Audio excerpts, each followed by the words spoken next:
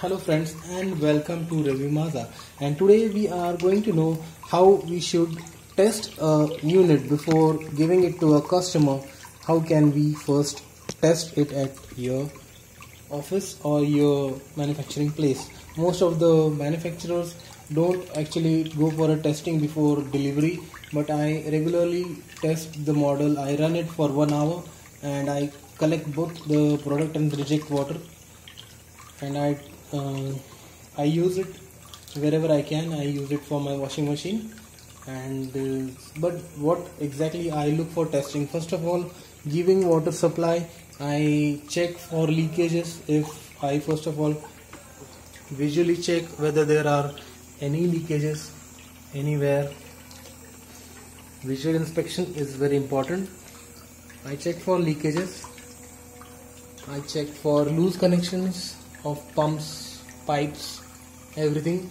I check whether the UV lamp is working. Okay, I check whether the Autoflush is working. I'll show you how Autoflush, how to check.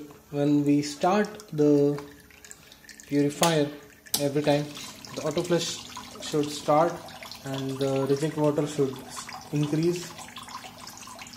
Other things, I check that whether the pipe which is connected from the pump to this membrane is not vibrating. I secure it with some cable ties. I look for that if it is vibrating. Next thing what I check is for loose connections, whether the output flow is proper.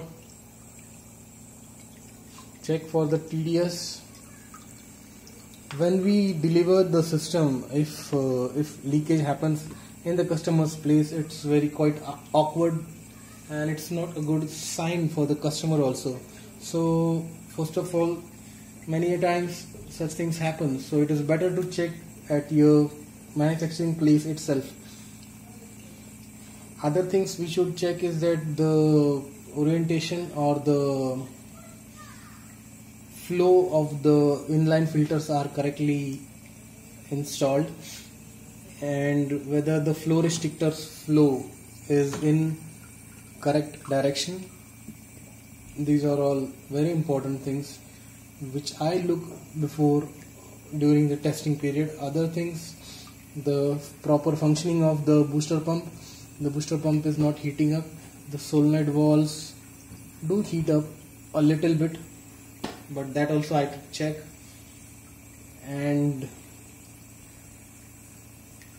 other things, the float valve, is it functioning properly or not? That also I check during my checking of the system. It is very simple to check.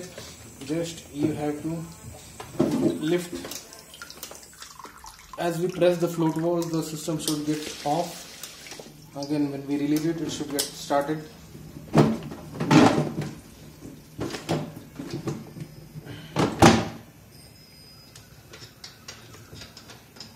Okay friends, these are all the things that I look before testing.